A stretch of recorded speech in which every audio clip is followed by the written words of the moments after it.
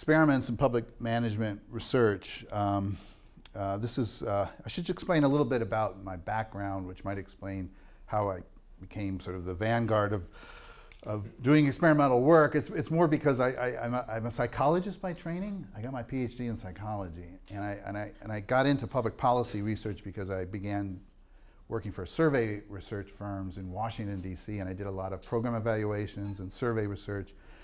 So I had some early training as a psychologist in experimental design, which is a little different, I think, than most public policy PhDs who get more econometric kind of training or regression-based kind of approaches to using, more economic or observational data.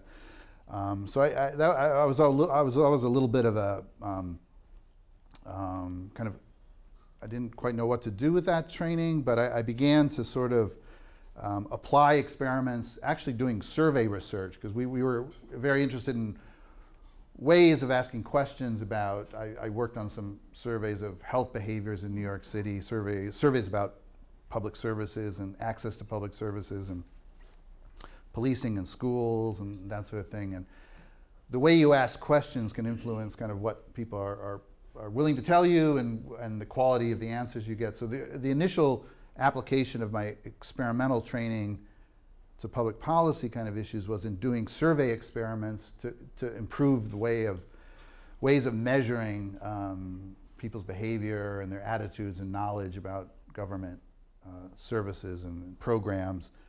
And then that morphed into more substantive use of experiments for other topics. And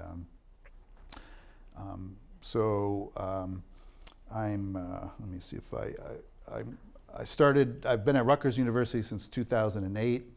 I started my academic career at Baruch College in the School of Public Affairs there, where I ran a survey research center for about 8 years. And then I came to Rutgers in 2008. And then just about a year and a half ago, we started a center there for experimental and behavioral public administration. I co-direct that center with an assistant professor, Sebastian Yilka, who's done a lot of experiments and did a dissertation with experimental work. He was trained in Erasmus University in Rotterdam, and he and I co-direct this center. We have a couple of online subject pools, research panels that we use to conduct experiments. We sponsor some events, but it's brand new. It's not a real center like this. It's more of a small group of people who do research on this area. But we hope to kind of develop a kind of a nucleus of activity at Rutgers on the use of experimental methods in public management and administration research. I'm also, as Bill mentioned, editing a book with Oliver James at Exeter University and Sebastian Yilka, who's the co-director at Rutgers of our center, entitled Experiments in Public Management Research. The idea of this edited volume is to kind of take stock of what's been done. There's been I'll show you a graph, but there's been a surge of research in public management and public administration journals that have used experiments in recent years, and we view this book as a way to kind of help educate the field on the use of experimental methods, but also take stock of the work that's been done and assess it. There's strengths to it, but also limitations and weaknesses to it. And so that book is coming out in April, and it has a lot of contributions from people who've been doing experiments in the public management, public administration journals. A lot of the work being done comes from Europe, and probably many of you know there's a center of people at Aarhus University in Denmark that have been doing experimental work. Copenhagen, University of Copenhagen, the Netherlands, the UK are all fairly active in this area. So it's an international collection. In the book, we did a bit of a systematic review of the top 20 journals in Google Scholar that are in public policy and public management. Public policy and administration, the top 20 journals: JPAR, PAR, public administration, and so on.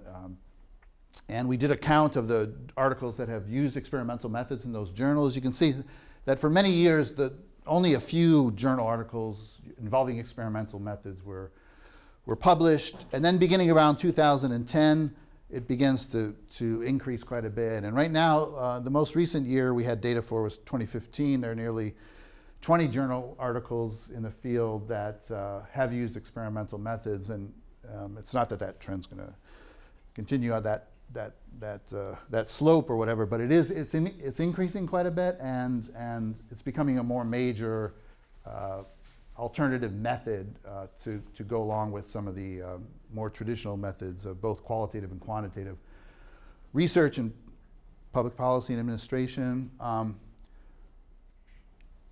It's part of a trend in a way that is across the social sciences.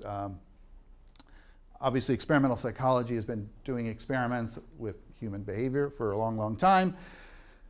But the rise of behavioral economics has been part of the influence that this trend in public management and public administration journals reflects. Behavioral economics is really born from the crossover of, Amos Tversky and Daniel Kahneman and others who brought experimental methods and behavioral approaches to economic decision-making and economic behavior. And that's really taken off, and it's become widespread across the social sciences, but also even in society in general. People are more aware of the biases and heuristics kind of approach to making sense of social behavior. And in political science, experimental methods have taken off. Also, there's a new journal of experimental political science. And so I think in some ways, public management and public administration, are just riding the same wave of interest in experimental and behavioral approaches. It's also shows up in government. Many of you know, of course, the work of so the nudge unit, the nudge approach to kind of shaping and improving public policy and public programs. So much of that work traces back to the UK with something called the Behavioral Insights Team, which was a group of social scientists who worked in the Cabinet Office and worked on using behavioral approaches to improving government services and programs in the UK. The Obama administration, kind of borrowing on that model, launched the Social and Behavioral Sciences Initiative, which probably won't be around any longer, but it did a number of really interesting projects and kind of spurred interest in it. There's been a new association formed, Behavioral Science and Policy Association, which has a really interesting journal and continues kind of the work of that White House initiative, and it's independent of the current administration, so it'll continue. There are various centers, like at the Manpower Demonstration Research Corporation. They've got a Center of Applied Behavioral Science, which uses experimental work to improve public programs by using sort of framing, cues, information, choice architecture, kind of the strategies to shape and influence how programs are taken up, how people make decisions about participation in government services. And some of this also is a reflection of earlier program evaluation work, which has always used experimental methods. No longer exists, but for a number of years, the Coalition for Evidence-Based Policy emphasized an experimental approach to public policy. So in some ways, this is nothing new. I mean, those of you who have followed sort of the history of the evolution of program evaluation, there were early experiments of the negative income tax experiment in the 70s, the Rand health insurance experiment. There have been policy experiments that use randomized designs for a long time. But there is kind of a coalescing of influences now that I think is starting to shape the academic journals that focus on public policy and management, which tend to have not included much of that experimental work in the past. Okay, so here's my overview. So I'm going to talk a little bit about why experiments matter in public management and administration, what some of the advantages are. And I'm going to give you a little sort of overview of what is experimentation, what are the key features and the core logic of the method. Because I would imagine, I know you all take methods courses, statistics courses, but I would guess that probably most of you haven't had much training in actual experimental methods. So, I mean, that's changing now, and I know Bill and others here have an interest in experimental methods. But it's probably true across most public policy schools in the United States that generally students don't get training in experimental methods. So I want to go over a little bit of the core logic of it, because I think it's interesting to do that. I'm going to talk a little bit about the variations in design and setting of participants, and then I'm going to give some examples of experiments from my own research, just to kind of illustrate some of the work that I've done, so you can see what my work is like. I'm going to talk about some extensions in the form of natural experiments and issues and limitations. So it's a lot to cover, but I think I'll be able to do it. Okay. So why have experimental methods, or why this emphasis on experimental methods in public policy and management journals? I think a lot of it in some ways stems from the limitations of observational studies. Observational studies, by the way, that term refers to data that's collected in surveys, administrative data, economic data. It's observational not in the sense of, observing with binoculars or anything like that. It's observational in the sense that you don't, it's data that doesn't involve the manipulation of the independent variables of interest. You simply collect data on economic life, on social life, on schools, on school children, on survey data with lots of questions, and you just analyze the data in its as a record of the observation of naturally occurring behavior. But there have been a number of issues that have cropped up with observational studies, which tend to predominate in public policy management journals. One sometimes goes under the label of common source bias, basically the problem of endogeneity, knowing whether the independent variables you're looking at are truly independent, or whether they're caused by other variables that are also influencing the dependent variable. Trying to tease out independent cause and effect is very difficult with a lot of observational data. And there's been a tendency to kind of rely on statistical modeling to handle that problem, but there are limitations in what can be accomplished with statistical modeling alone. Because some of it is just such a fundamental knot of causal connections that no matter what kind of analytical sophistication you bring to it, it can be difficult to tease out real cause and effect relationships. So that's this dissatisfaction with getting at true causal explanations. And the thing is, causal knowledge is really essential for public management and administration, because in many ways, it's a discipline about, it's a design science in a sense, about finding out what works and how to make improvements by manipulating some variables in order to produce change in other variables. So it's kind of interesting that the kind of causal knowledge that is especially important for public management problems is lacking in the primary methods that are often used. Okay, so just to give an example, I'm not naming names or pointing fingers. I don't even know who wrote this article, but this is a diagram from a recent article in PA, the journal PA. My own work, I've done a lot of these sort of structural models and complex causal networks, but this is a typical kind of array of variables and relationships in a public management study, where the researchers are interested in the causal connection between variables that produce an outcome. In this case, public service climate is the endpoint or the ultimate dependent variable. But these are very difficult causal relationships to establish. It's hard to know what comes first. There's an order established in the model, but whether that really operates in the real world is unclear. And so this is the kind of research there's a lot of it in the journals, but there's also kind of, I think, a fundamental sort of skepticism about what this kind of evidence shows, whether it really does enlighten us as to what causes behavior or outcomes in the public and nonprofit sector. Here's another example of a table from a different article that looks at volunteering and volunteerism. It's the multivariate approach to trying to get at cause and effect by controlling for many of the kind of confounding factors that might be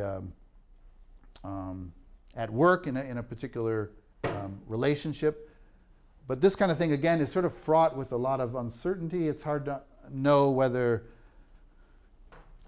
implementing so many control variables is the right approach, whether you've got the right ones. You can make mistakes by adding in too many control variables. And just trying to get the modeling right is always a complicated thing. And again, you know, we're trying to get at causal relationships, and this kind of modeling has certain limits. Now, on the other hand, it's not that experiments don't have limits either. So I'm going to go to that, but because they have limits of a different kind. But in terms of proving cause and effect, this kind of modeling approach does have a certain amount of uncertainty and some limitations to it. So I think other than the broad trends in economics and political science, plus this kind of growing uneasiness with the nature of the causal evidence that's presented from surveys and other observational studies, has led to this interest in experiments and this trend now of using experiments to address public management questions more. So I want to talk about what is an experiment, what distinguishes it. And in many ways, it's a distinction between watching things happen, which is what an observational study is, so surveys and administrative data, versus going into the world and trying to make something happen.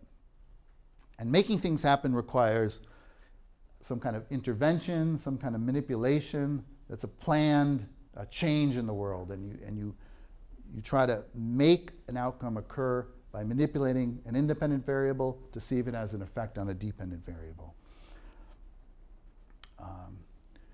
So here's an illustration. So let's say we have a survey that we ask people, in which we ask people to rate the performance of government, and then we ask about their trust of government or public institutions, and we try to establish a causal relationship whether government performance is related to trust among the public. That's an observational study because we're just asking people about the performance of government. We're asking people about trust, and we're looking essentially at the correlation of those two things. Right? And this can be done at an individual level, like with individual survey data, but of course a lot of studies in our field rely on aggregate data and kind of country level data, state level data, county level data.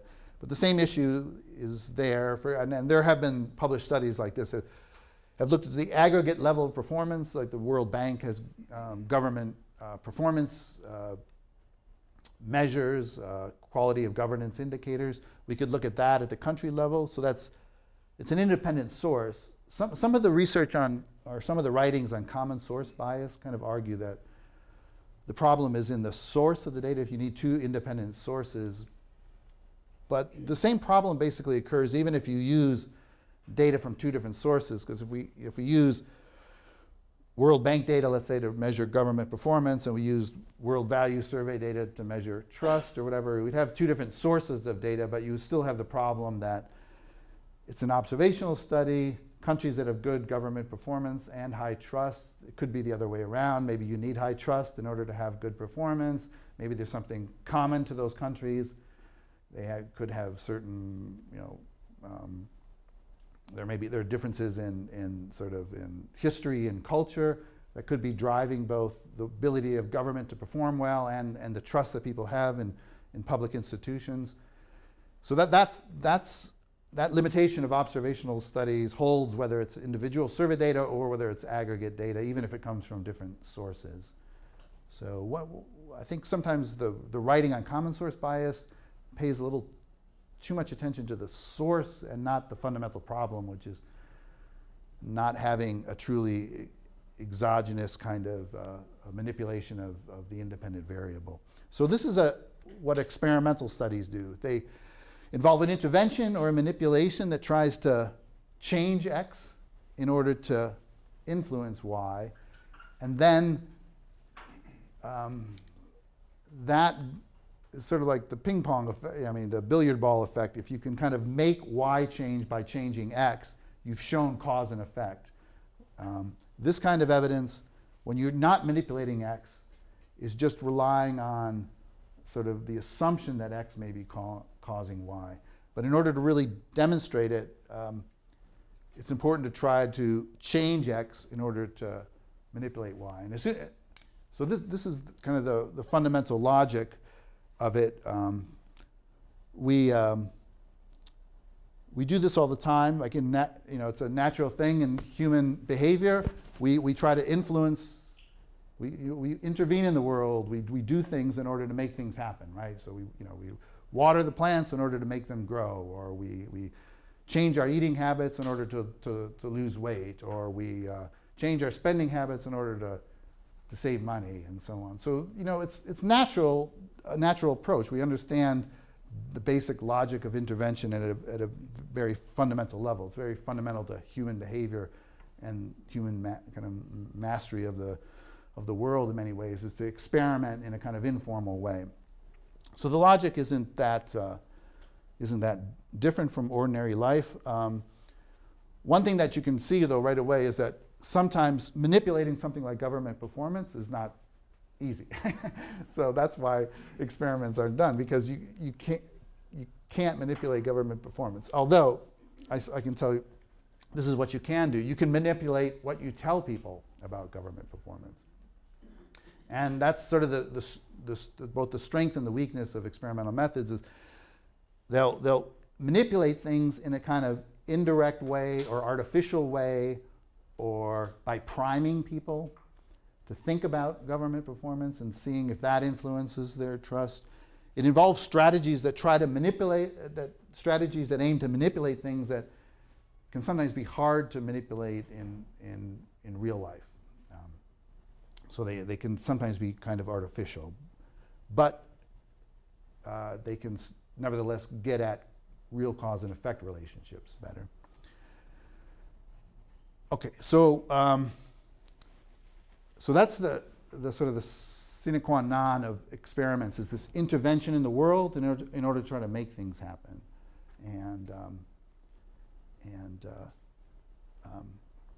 but it's important to realize that in modern experiments, intervention alone is not enough. So let me just show you why that is. So the basic setup is you have a condition, you intervene, and then you observe a change in the condition. So you could, have a garden, you could start watering the garden and see what happens. And that's a kind of intervention, and it's an attempt to make something happen, and it provides good causal evidence of a sort. It's a bit like the commercials, right?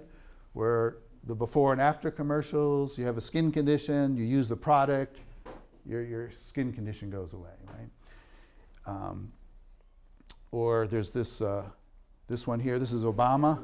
But before his initial days in office, his later days in office, and almost with every president, they show this kind of before-after picture, with the implication that being president caused the person to age, right? And that picture was taken before he knew that Trump was going to replace him. So it's not an emotional reaction to that. It's just the passage of the presidency. Now, but here's the problem. In any kind of before-after comparison, you don't know what would have happened had Obama not been president, for example. Maybe he would have gotten older anyway. I mean, I looked younger when he was president, and now I look older. And I didn't have the stress that he had, right? And same thing with the skincare product. Maybe this woman's skin got better on its own, right? Conditions change, things improve. Sometimes if you just leave something alone, it'll change anyway, right? So you need to know what's called the counterfactual. You need a sense of what would have happened if a different course of action would have been taken. This is also sometimes referred to as a potential outcomes way of thinking about things, but there's a condition, there's an intervention to change the condition changes, but you also have to know what would have happened had the intervention not occurred. And that's referred to as the counterfactual. And in some ways, a very fundamental definition of causal effect is the difference between the factual situation, the observed change, minus the counterfactual, what would have happened had the intervention not been applied or implemented. But the problem is, how do you observe a counterfactual? So how would we observe Obama had he not been president, right? Or how would we observe the woman's skin if she had not taken the product, right? Because Obama can't be both president and not president at the same time. There's the factual is what really happened, and the counterfactual is what would have happened to his appearance if he had not been president. So, one approach conceptually is like a time machine. This is sort of ideally what you would want, right? You want to be able to kind of roll back the clock and rerun reality a second time without the intervention. So you could change the way the Los Angeles Police Department patrols neighborhoods and see what happens, and then you could wind back the clock and not have that change and see what happens. So if you had a time machine, you wouldn't need experiments the way that we've set them up, because you could have two realities at the same time and you could compare what happens. But of course we don't have those, unless you guys are working on one here. I saw all the telescopes and the science stuff there. So maybe somebody will invent a time machine. We can kind of tinker with public policy and by replaying multiple futures. But we can't do that. So the solution is the randomized comparative experiment, where you have a control group that represents the counterfactual. So the idea here is, this is you have a condition, you apply an intervention, and you observe an outcome, but then you have another group that resembles the treatment group that you also observe, but you don't apply the treatment. The treatment is another word for the intervention. Treatment, intervention, manipulation, program, they're all what you do in the world to kind of make something happen. And the control group mimics what would have happened to the treatment group had it not gotten the treatment. Okay, so that's the basic logic. So most experiments are comparative. Most modern experiments are comparative. And they're also comparative in a certain way in which random assignment is used, meaning the random assignment of people into or units. It could be classrooms, it could be neighborhoods, it could be whole institutions, are randomly assigned to either the treatment group or the control group. And random assignment has the advantage of providing statistical equivalence. It basically balances the observations on all variables, observable variables, but also importantly, unobservable variables. And this is the big advantage it has over statistical control, because statistical control only works on what you have data on, what you can observe. And there are many of the limitations of observational studies have to do with the fact that there could be important variables that you can't observe or you can't measure. So this is the idea. I mean, the random assignment creates a treatment group and control group that are identical on all the kind of things you can observe, but they're also statistically identical on a bunch of things that you might, you can't observe, or on people's motivations, their psychological dispositions, their early childhood experiences, their personalities, what they ate for breakfast that morning, anything that could influence the results. The random assignment equates the groups, in a statistical sense, equates the groups on both observed and unobserved variables. So it's got that huge advantage. So these are the basic elements of an experiment. You have an intervention or manipulation to change X in order to observe its influence on Y. In other words, experiments try to make things happen. You have a control group to represent the counterfactual, what would have happened if X had not been changed. And then that control group is formed by random assignment, which guarantees statistical equivalence on both observed and unobserved variables. So those elements are the core strengths of an experiment. And then that's the basic setup, but then there are many variations. Experiments can involve sometimes only post-test only designs. There are certain things you can only, like studies that look at all-cause mortality. Everybody's alive when they start the study, right? And so you don't have a pretest, you only have a post-test. Some studies involve both a pretest and a post-test. Some studies involve multiple pretest and multiple post-tests. There's variations on, in other words, in how frequently you measure the outcome variable both before and after the intervention. Experiments can have multiple arms or conditions. So you don't have to just have one treatment group and one control group. You can have multiple treatment groups that have different versions of the treatment. Like I think the RAND health insurance experiment had something like 16 different versions of health insurance that were tested against a control group that was the usual health insurance that people get. Experiments can involve multiple treatments at the same time, multiple factors they're called. So you can test the effect of job training, job placement, and the combination of job training and job placement. You know, you can separate the causal effect of one, the other, or both combined. And then there are some other variations. There are some within subject studies, which are things that have to do with whether people in the control group can also shift to the treatment group and vice versa. So there are many varieties of experiments. And there are variations in settings. So there are laboratory experiments in kind of university laboratories typically, field experiments, and often these laboratory experiments involve students as subjects. That's a very traditional model. There are field experiments in the real world with public policies and programs, and survey experiments where the experimental manipulation is embedded in the survey instrument. Now, in our book about where we take a look at the published literature, I'll just show you what we found in public management journals. Let's see. This is the frequency of the different types of studies, that experimental studies that have been published so far in the public management, public policy and administration journals, I should say. That's how Google classifies it.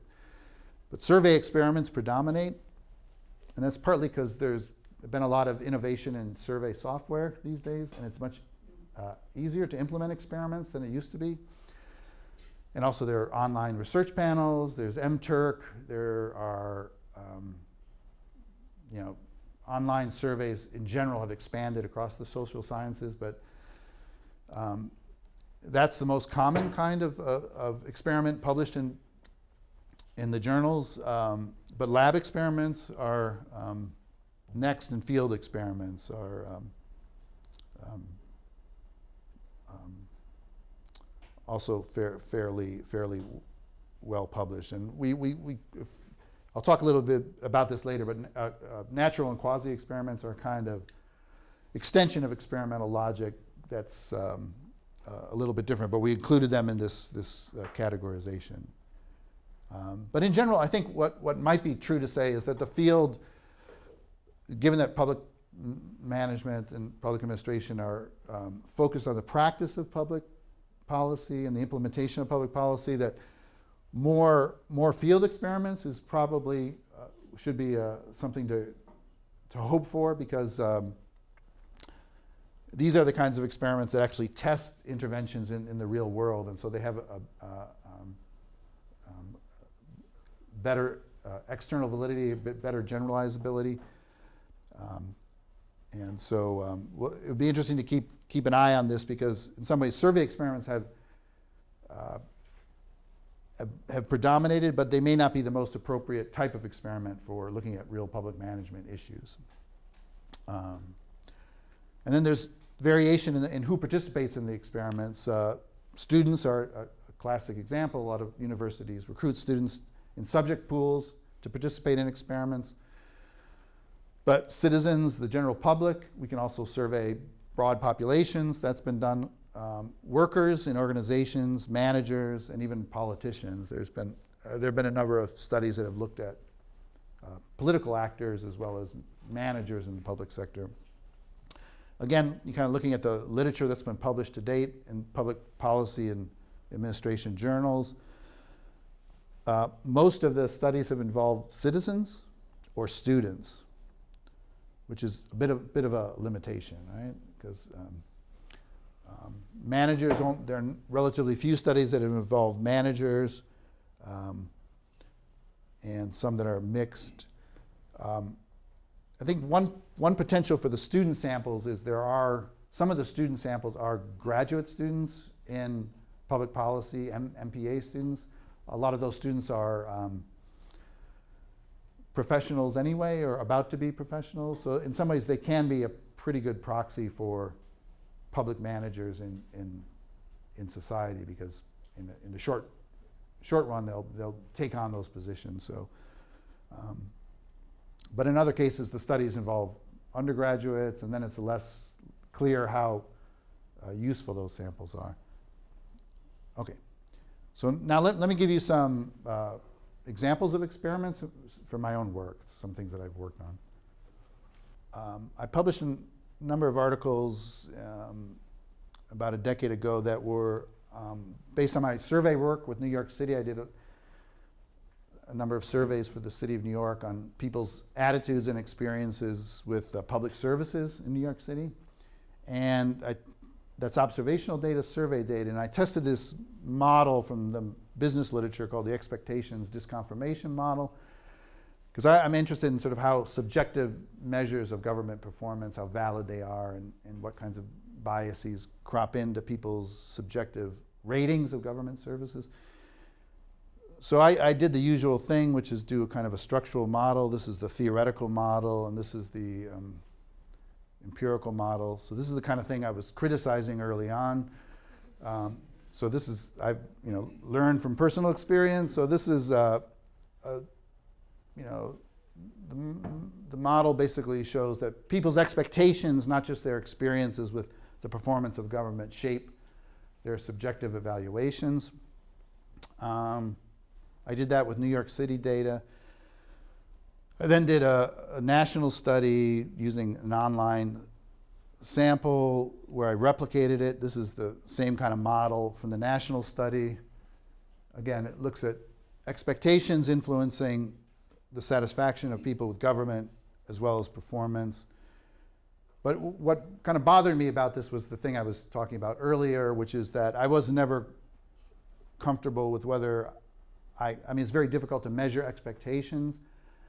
In a survey, in a cross-sectional survey, you've got to ask people to remember expectations in the past, and you've got to depend on their perceptions of performance, which themselves are rather complicated. Their satisfaction judgments might be influenced by their expectations or their expectations. Recall might be influenced by their satisfaction judgments. So it's all very unclear. So one of the first experiments I did was knowing that I had done these studies, and I realized that they had these kinds of limitations to it. So I thought of an experiment to try to test this model where I manipulated expectations and I manipulated performance. So I'm going to show you how I did that. I published this in JPAM a few years ago. So it's an experimental test of the same model.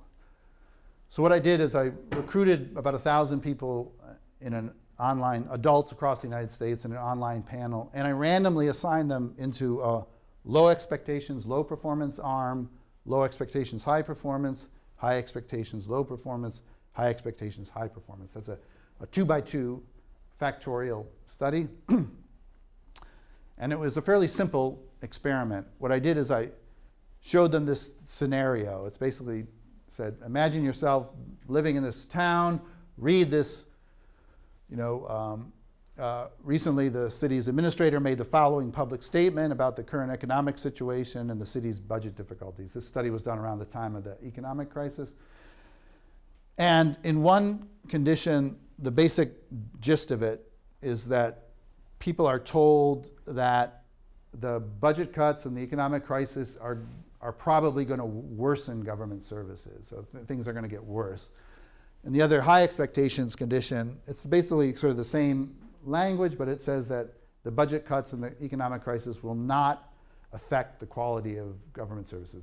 The government will do all it can do to maintain the high quality of public services. So this is an attempt to basically manipulate people's expectations. And I asked them, after reading this, I asked them, what were your expectations? Now, you know, having read that statement, what are your expectations for government performance? And those who got the low expectations statement had lower expectations. And those who read the high expectations statement had higher expectations. So this is called a manipulation check. I manipulated expectations, and I just tested did the two groups really differ in their expectations, and they did.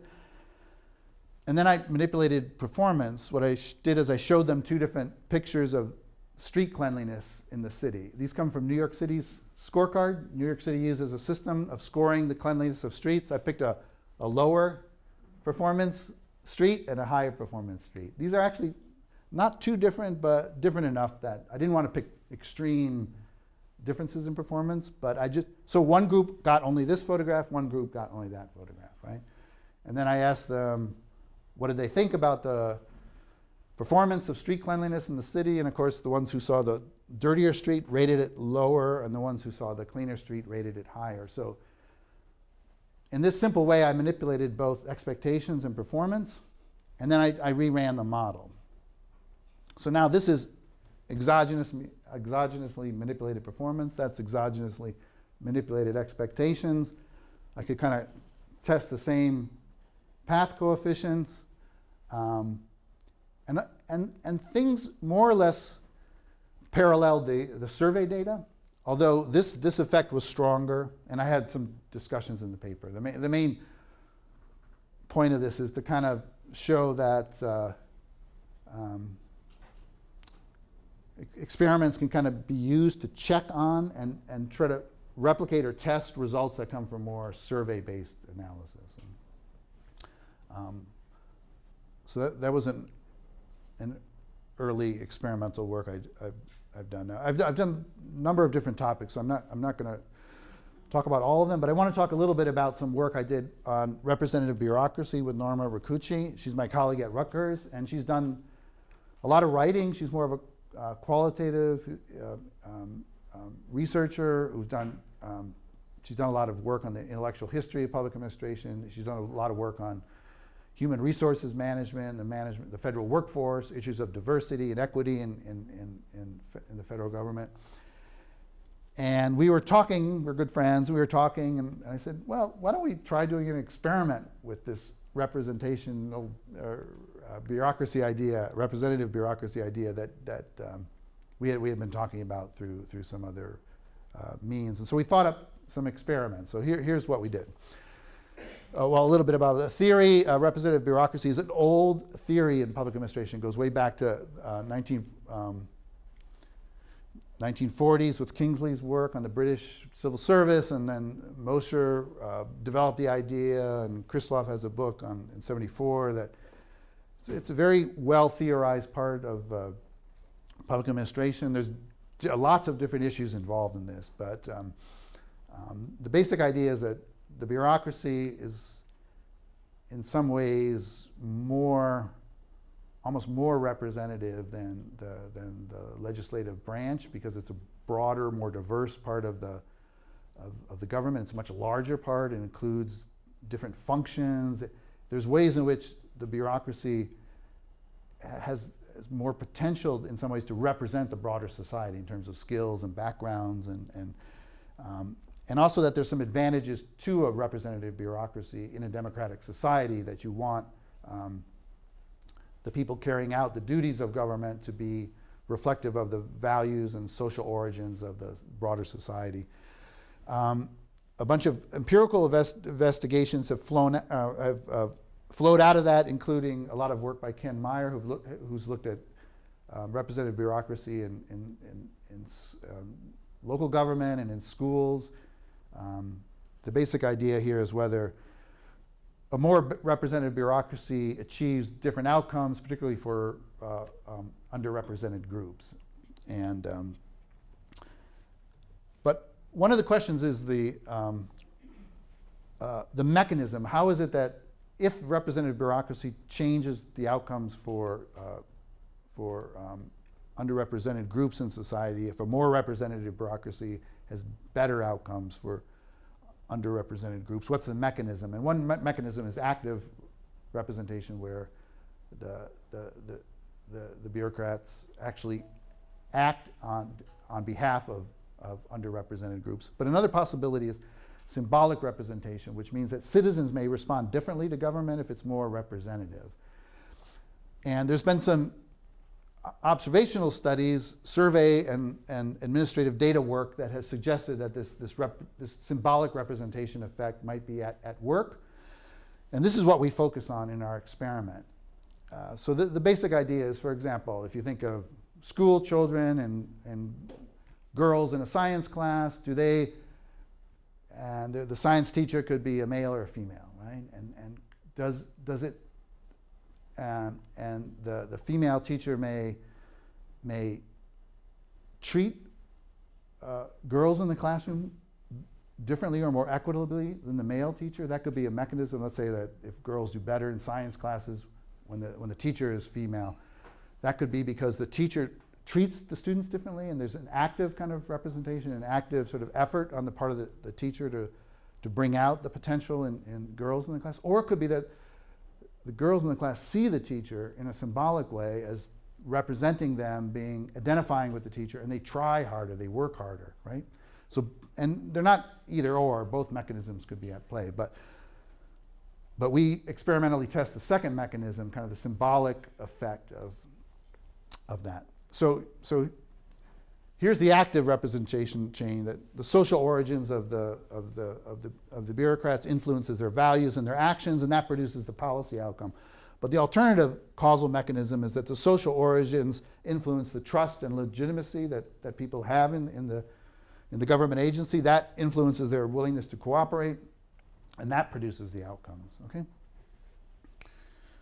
Okay, so our first study, which came out in JPART, looked at representative bureaucracy and policing. Again, it's a fairly simple survey experiment. Does it increase perceived legitimacy? We presented people with information about a hypothetical domestic violence unit in a local police department. It handles domestic violence crimes. It receives calls. It conducts investigations and makes a determination as to what action should be taken. The officials assigned to the DVU include, and we just varied this, 9 males and 1 female, or 4 males and 6 females. And why did we pick those numbers? Well, 9 and 1 is roughly 90% of police officers across the United States are male. That's about what that is.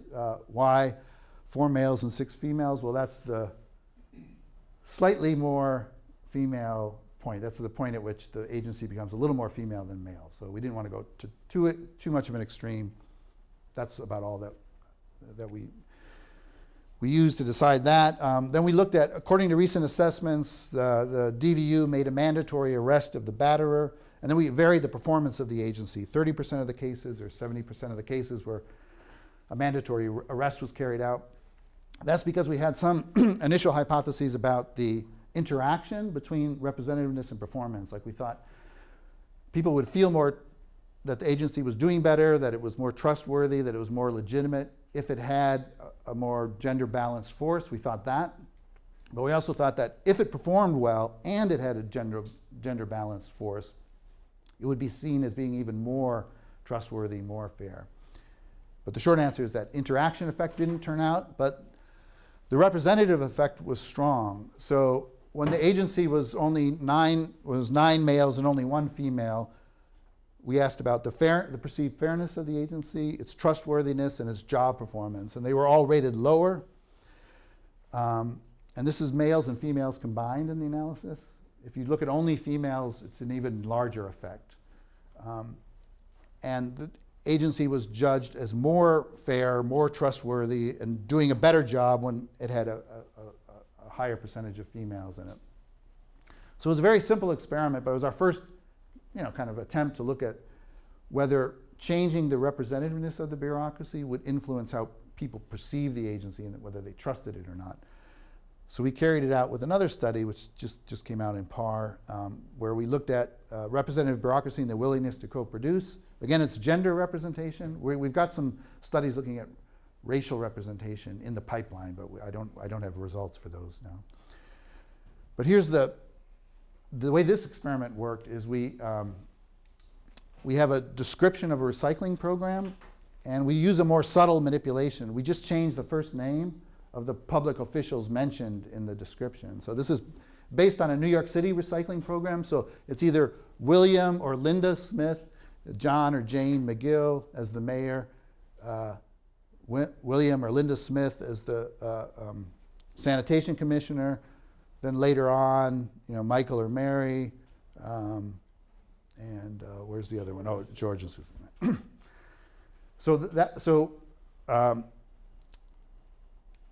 So some people got all male names, some people got a mix of male and female names, and some people got all female names. Right? And then we said, this is a description of a recycling program. If this recycling program was operating in your city, how willing would you be to recycle? So we had 3 recycling questions, and they were sort of different degrees of difficulty of recycling. One is just throwing away plastic bottles, which is pretty easy. The other is like composting food waste, which is saving leftover food, and that's more difficult. So here are the results. And now this is for females in this study. That the biggest effect was for the more difficult kind of recycling. So women reading this scenario, when it was all male names, about 46% of them were willing to recycle or highly willing to recycle. And then when it was all female names, that went up to about 60% that were highly willing to recycle. And with the easier form of recycling, it's still a positive effect, but it's not as strong an effect. Now, I don't have the chart, but for men are less willing to recycle on everything. So they're lower. And they're kind of flat with respect to the gender balance. They're not positive or negative. There's some indication that they're a little bit negative, but it wasn't statistically significant. So that, okay, so that's that. And I want to, I'm probably almost out of time, right? I should. What's that? Oh, really? Wow, you guys have. Okay, so. But that's including questions. Oh, okay, okay, let me quickly. So I want to quickly talk about a natural experiment I did. So the logic of experiments can be applied in non-experimental data. I just want to show you this study because I kind of like it. It's a study I published on the change in job satisfaction in the federal work, or in the public sector after the 9/11 terrorist attacks. And my hypothesis was this, basically, that the 9/11 terrorist attacks, this is the presidential approval rating before and after the terrorist attacks. So there's Congress and the president. After the attacks, the approval rating shot up. So the public suddenly viewed the government institutions, the president and Congress, much more positively. And my hypothesis was that this kind of outpouring of positive feelings about about government might influence the way government workers felt about their work. And also that the 9/11 attacks might have changed the meaning of public service in the sense that we were in a national crisis, right? So I can talk a little bit more about the theory, but the basic gist of it is that workers would actually be more satisfied with their job after the 9/11 attacks than before relative to the private sector. So I use the private sector as like a control group. And it turns out the General Social Survey has data on job satisfaction before and after the attack. So I used public sector, only full-time workers in the sample. I screened out everybody else. Public sector workers, private sector workers, these are the sample sizes before the 9/11 attacks, after the 9/11 attacks. And here's the descriptive results, right? So this is the mean job satisfaction, and you can see for the public sector, it shot up after 9/11. And this is the percent that are satisfied as opposed to dissatisfied. So in the private sector, it declined. In the public sector, it shot up. There was a recession after the terrorist attack. So it's not by any means a randomized experiment. Public sector workers are not a statistically equivalent group compared to the public sector workers. But you can see it still has the same kind of logic because there was an event, an exogenous event that presumably may have affected one group more than the other. And it bears it out. I mean, these are the statistics that show it, but the data, I mean, the results are in the pictures, and it's a significant effect. It's about a 5 to 10%. The confidence interval is 5 to 10 percentage points increase in the number of very satisfied government workers, which is about 1 million government workers who are more satisfied or satisfied with their jobs after the attack compared to the trend before the attack. Okay, so let me just go to the issues and limitations. So experiments can contribute a lot, I think, to the theory and testing and theory testing and development, especially demonstrating cause and effect relationships. They have limitations. We can talk more about this. They're often artificial. They focus on things that can be manipulated. Not everything in the world can be manipulated. And there are ethical constraints. You can't, and the more you actually get involved with this, the more you realize the ethics of experimenting are different because you're actually out in the world doing something. So you need people's permission, or you need to do it in an ethical way. Observational studies remain important. Qualitative studies remain important. I don't think the field should be entirely experimental any more than it should be entirely regression analysis, or it should be entirely qualitative or historical analysis. So a mixed methods approach, I think, is often needed. You know, a combination of observational evidence, experimental evidence, and qualitative research, I think, is the best approach. Okay, so I'll stop there. So the examples you gave are mostly sort of survey-based. Yeah. Have you done any interactive type of experiment? Yeah, not because of my background, as I told you. I came at this from survey experiments, and so in my career I've done some field experiments. I worked on an experiment of legal aid to tenants in housing court in New York City. I worked on a quasi-experiment of tenant management of public housing. I've done some field type experiments, but most of my recent work has been this kind of survey experiment. So. Since it seems that your main method is give people a scenario and then how they judge some outcome, right? Right. So it's since I was thinking about a lot of the common pool resource experiment is an interactive platform to see how people were less or more likely to cooperate. That would be a main research. In fact, I just reviewed an article that was a kind of a lab experiment where they had small groups do negotiation games, and they can, I mean, kind of observing group behavior or negotiations or interactions is kind of the game theory kind of approach is another part of experimental methods, I know. But I haven't done that so much. So all of this is cognitive, right? So none of it is experiential. That is, people don't actually experience something. You're right. So experience is more likely to affect behavior than experience and cognition and simple cognition. Is that not true? Yeah, no, so the question of whether, like if you, like in the recycling example, right, where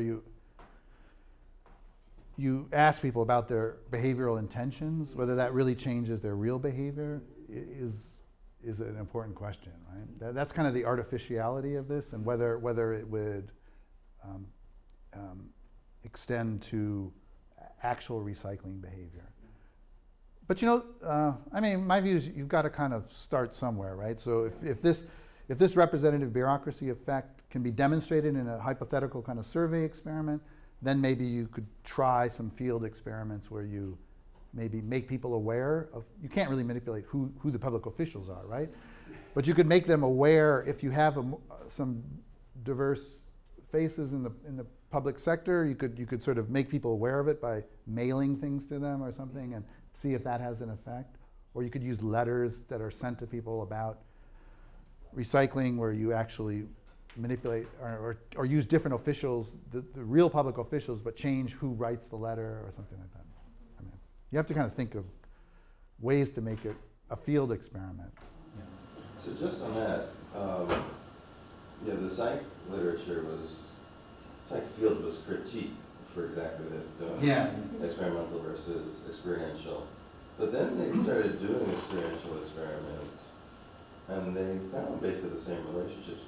Has there been, so my sense is that if you see it if you see it sort of notionally, that's usually how it is experiential. Has there been that study? Is there like a summary of that cross that's been done? Yeah, like a kind of a meta-analysis has been done of whether these hypothetical kind of or behavioral intentions play out. I don't know of that. You know.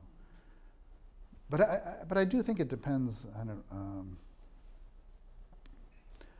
I mean, sometimes the cognitive stuff is very important because you can't do certain behaviors unless you change your thinking about it, right? So, but I do agree. I mean, I think like experimental work is no different than I think any other kind of research. Is you've got to replicate it, you've got to extend it into different areas, see if it holds up.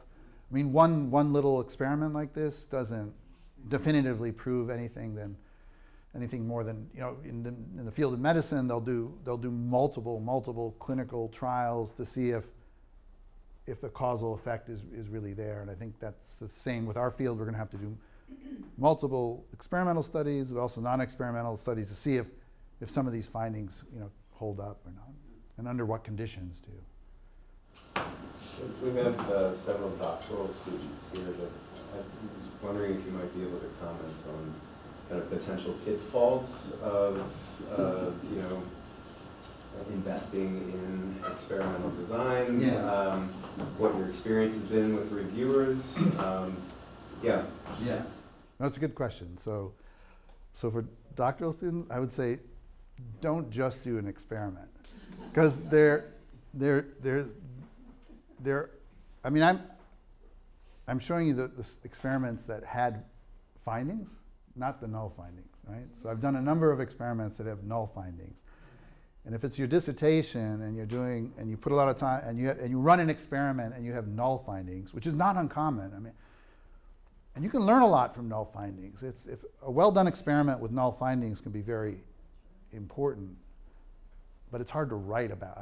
It's hard to write a couple 100-page dissertation about null findings. So I have doctoral students who are doing experiments, but I always have them do a mix of methods. They do a survey and an experiment and some interviews, or they'll do a combination of methods, both because I think gives them better insight onto the actual research question, but also it means they're not putting all their eggs in one basket, you know, especially this basket, because it's a little risky. Because I've worked on a number of, it's even, like in Denmark, they're doing this very large study called the LEAP project, which is a study of leadership, transformational leadership. And if you can train leaders to be transformational leaders, and they have a control group and a treatment group, and they're training these leaders, and they're sending them back into the schools, and it's, you know, I don't know, it's over $1 million project that Danish government doesn't seem to have the same limitations we have in spending on money on social science, but and I think, I mean, they have some findings, but not particularly strong findings, yeah. So they put years of effort and millions of dollars into running these experiments. Well, yeah, the Moving to Opportunity program, right? That massive field experiment on housing vouchers in the United States. I mean, there were some interesting results that came out of that, but there were also some clear null findings, and but you have to be willing to take that risk. Same thing happens in medical studies. They run multi-million-dollar, multi-year experiments and find nothing, you know. And so you got to be ready for that. And compared to observational data, in terms of the importance of research design, and because once it gets to a journal, right?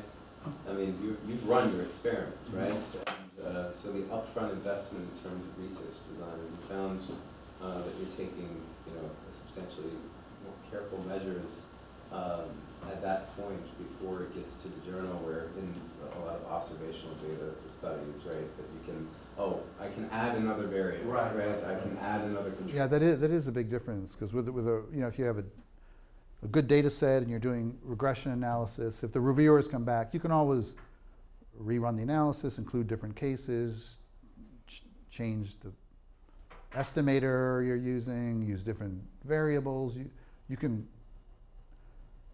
fix things. When you do an experiment, it's over and done with. You can do the analysis can be changed. You can look at subgroups. You can look at interaction effects. There's things that you can probe with an experiment, but yeah, much more rides on your initial decisions when you design the experiment.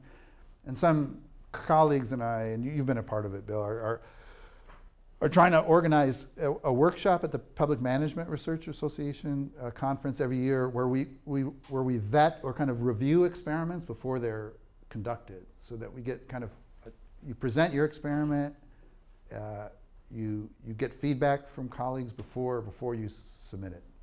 Or conduct it, really. And there are some journals even that are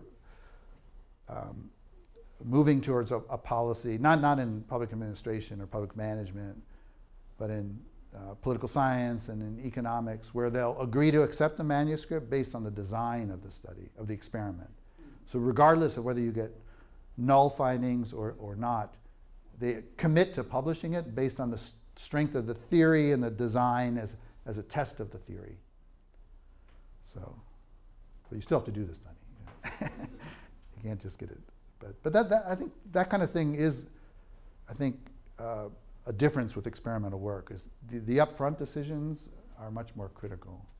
Can you talk a little bit about many practical issues about recruiting the subject to do your experiments, or what kind of subject you usually use to do the kind of work you do? Yeah, well, so at Rutgers we have two research panels, like a general population panel that has about 10,000 people, but only about 1,000 or so participate in any one study. But we recruit them all across the United States, and it's a subject pool, but it's general adult citizens of the United States. And then we have another pool of public managers that we've recruited, and we're trying to grow that panel. It's only about 1,000 right now, and only a couple hundred participate in any one study. But so there are these online research panels which people use. They're student subject pools, but they have the limitations that we're talking about. But it is a bit different. I mean, one trick when you're recruiting people for an experiment, one trick is how much to tell them about the experiment before you conduct it, because you're supposed to be, there's informed consent, so they need to kind of know what they're being asked to do, but there are limits to how much you can tell them about the intention of the experiment, because you don't want them to game it or to kind of strategize in their response. And then there are some experiments that involve, potentially deception, and that can be kind of ethically difficult. The durability of these effects, right? So you tell them a story, and yeah, okay, I saw that there's that this organization is representative of me, right? And therefore I want to recycle, or I want to co-produce with this organization.